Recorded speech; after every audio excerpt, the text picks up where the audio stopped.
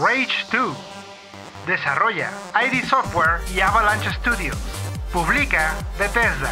Plataformas PlayStation 4, Xbox One y PC. Rage 2 continúa con la historia del primero, solo 30 años después. Sigues la historia de Walker, un soldado en entrenamiento de la facción conocida como Rangers.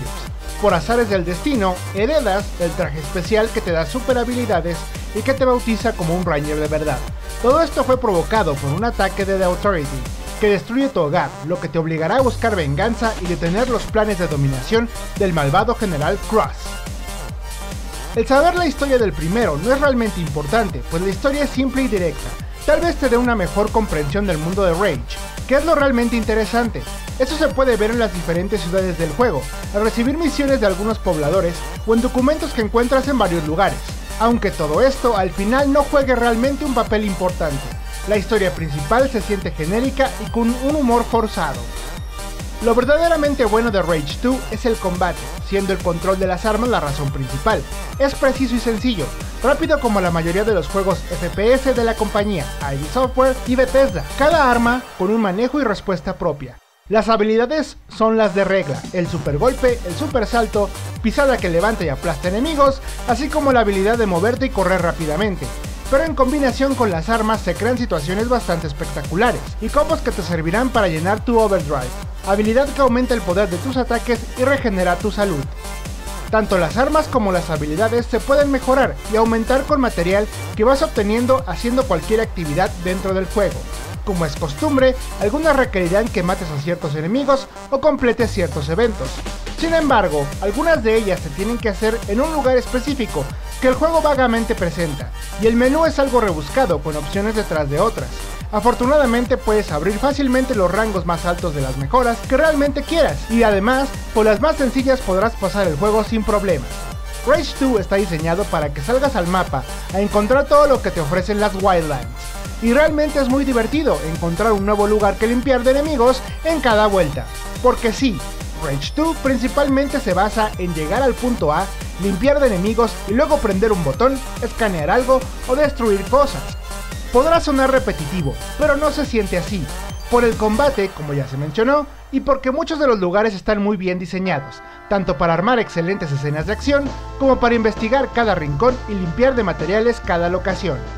Las Wildlands son un desierto lleno de bandidos y hacen honor a esta descripción, pues en ocasiones combatirás emboscadas de vehículos y enemigos, pero una vez que hayas descubierto los puntos importantes de cada región, las zonas se tornan algo vacías, por lo que el ir y venir por misiones que te piden regresar, se siente algo tedioso.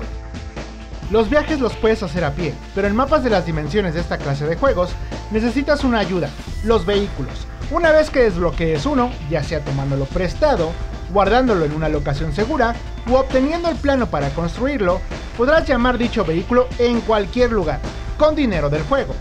Dado que por alguna razón no existe el viaje rápido, salvo por algunas locaciones seguras, tendrás que manejar vehículos que no se sienten tan bien implementados, ya que solo se diferencian por su aceleración y las armas que traen. Además, todos tienen que lidiar con una física algo caprichosa, que con cualquier piedrita en el camino te mandarán a volar, y que hace que los frenos sean una broma. Viendo el lado positivo, la física ayuda a que los combates entre autos se vean espectaculares, aunque seas tú el que termine explotando. Esto de la física se nota mucho, pues deberás seguir caminos marcados con flechas en el piso, que cambian abruptamente, por lo que las vueltas cerradas serán tu mayor enemigo. Esto es porque la navegación de Rage 2 no depende de un radar, sino de una barra brújula en la parte superior, que además marca la posición de los enemigos, tu marcador personal, tu objetivo y a dónde quieres ir, por lo que en ocasiones se vuelve algo impreciso, amontonado y confuso. Mencioné un marcador personal y el a dónde quieres ir porque Rage 2 tiene una idea excelente: separar el marcador que pones en el mapa y el indicador de locación a dónde quieres ir. Esto es muy bueno, pues así puedes marcar algún punto que te interese investigar después mientras sigues con tu misión principal o secundaria. Sin embargo, el mapa suele olvidar a dónde ibas, si es que mueres en el camino, y lo que ya mencioné, el viaje rápido es muy limitado. Gráficamente el juego luce muy bien, incluso en las plataformas menos poderosas. No solo se ve en los ambientes o el trabajo artístico de los diseños de personajes, también se nota en el gore, la violencia y explosiones, que son respuestas increíbles para el combate. Rage 2 tiene dos problemas: lo que haces en lo que llegas a lo divertido y su falta de personalidad. El ir y venir forzoso se siente que fue hecho a propósito para alargar el contenido del juego, que por lo que ofrece no es realmente necesario. De hecho, esto hace más evidente los problemas con la navegación y los vehículos. Además, la historia busca enfocarse en ser como otro juego en vez de tomar un poco más en serio su propio mundo. Rage 2 tiene mucho potencial y es realmente divertido, cuando le quitamos las partes que alargan la experiencia y cuando intenta hacer algo que no es.